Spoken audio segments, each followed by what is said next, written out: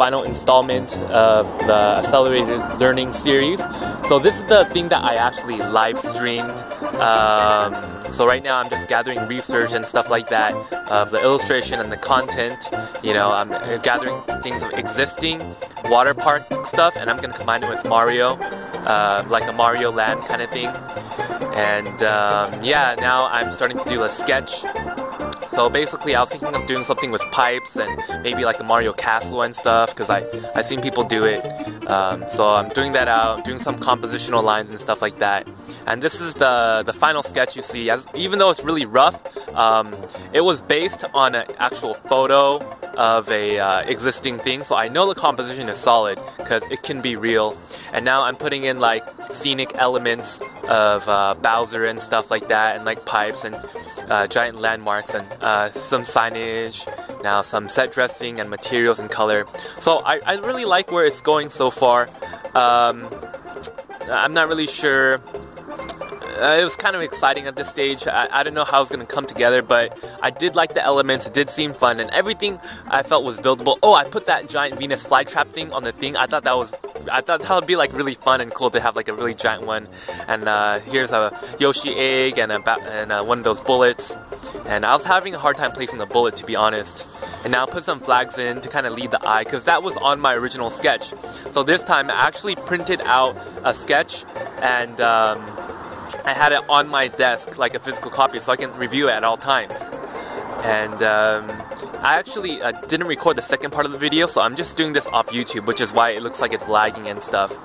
But I just want to say, one of the most important parts of the live stream, I think, was that it made me commit to finishing it. Because if I didn't do the live stream, I probably wouldn't have bothered to finish the Donkey Kong illustration, and I probably wouldn't have tried so hard to finish this Mario illustration. So yeah, because there's a lot of times I wanted to just give up and not do it. So again, this is like I'm screenshotting this from the YouTube video, which is why this part is much slower. So appreciate your patience. So yeah, so what am I doing now? So I put a Princess Peach cosplay in there. I thought it would be fun, you know, because people do real life Princess Peach cosplay. And I put in a person taking a photo, because, you know, at Anime Expo and stuff, you know, you're taking pictures of people cosplaying all the time. And yeah, I also put some stuff in for the flooring. If you see that, when I was putting in some photo reference of kids playing in water parks, I noticed like the floor, I think it's rubber. This way it's like non-slip. So I made sure to include that in there. And you can see that I put some kids in there from like just photo bash. Oh, I put some water on the thing. So it's like when the Venus flytrap thing pops out of the tube, water comes out. I've seen that at Legoland before, and it'd be pretty cool. Now I was looking for kids wearing bathing suits. It looks kind of like wrong, but I was honestly just trying to find photo reference. And I already put a palm tree in on the left. You can see that. It's just a shadow. I saw that from a photo reference as well. Oh, I switched the Mario and Bowser thing. Yeah, and I was thinking of putting some signage on the bottom, but it didn't really work out. I thought it might be cool. Oh, I put stars next to the Mario world. Did you notice that? Oh, and I put some Venus flytrap things. So that'll be a sculptural element next to the flat castle element. So I'm thinking of like how to build things as well. And at this point, I think I was like 2 hours in. I only had like an hour left, less than maybe a half hour. So I was just trying to finish it up, put some people silhouettes in there and stuff. So I think the finishing part was really a struggle for me, because usually I just kind of refine until I'm satisfied, but here it's like I just have to finish it. So just then I was just doing a rubber texture on the ground just for some texture, and then I did some color adjustments so the castle would pop out more. Before it was red, now it's more like a cool blue. And now I'm doing kind of like an Instagram filter. I'm doing filters and stuff. Now I'm doing unsharpened mask. So pretty cool. I think it brings everything together, makes it a little bit more cohesive. And when I get a chance, I try to make it so the focal point pops out a little bit more. Kind of erase out a little bit.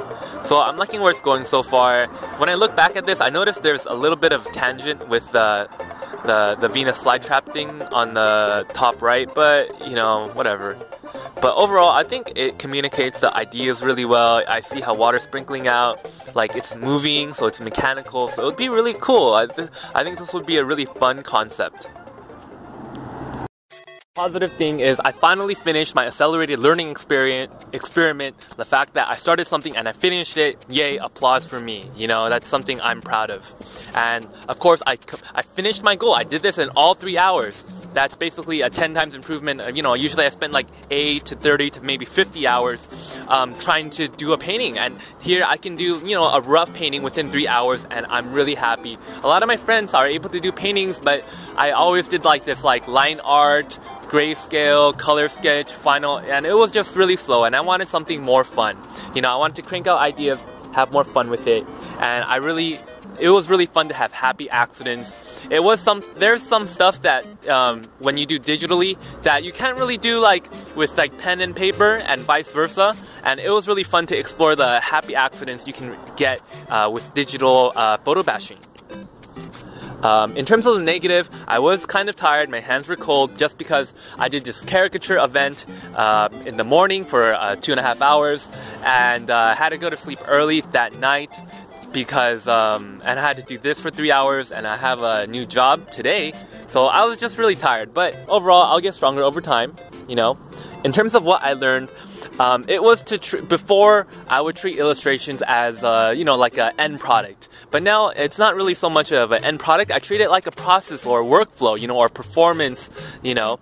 And now I'm analyzing these using positive, negative, what I learned, and so I can just improve. And this is much more interesting to me than just cranking out good illustrations, but creating these videos of the process of the illustration is really interesting and really fun to me. And overall, I really like that I learned about using intuition and good design and happy accidents with this. When you're working, you know, I guess traditionally using pen and paper, there was some, I guess, I don't know, you could do it both. Now I'm like, yeah, use your intuition, it's good. You know, intuition is good. And lastly, break down each part of the process so mind is more relaxed. So I broke down each, when I was doing this, I had a piece of paper. Tim Ferris called it a cafe, which is kind of like you condense all the information on a single sheet of paper. And like research was broken down to research content and research illustration type. And sketch was pretty simple, just do a compositional sketch. Paint, I had 4 basic things. It was scenic, which was the environment. It was a ride vehicle, you know, which was on the Mega Man ride and stuff. And people and props. You know, and that was stuff to paint. And in terms of polish, I followed like a workflow too, which was like an Instagram filter with a vignette, color, and the blurring, unsharpened mask, and let me see what else. But yeah, you know, kind of that's pretty much it. So yeah, had a great time. Thank you so much for watching. Yeah, maybe I'll do more of these. Alright, see you next time on Project Life Coach. Bye-bye.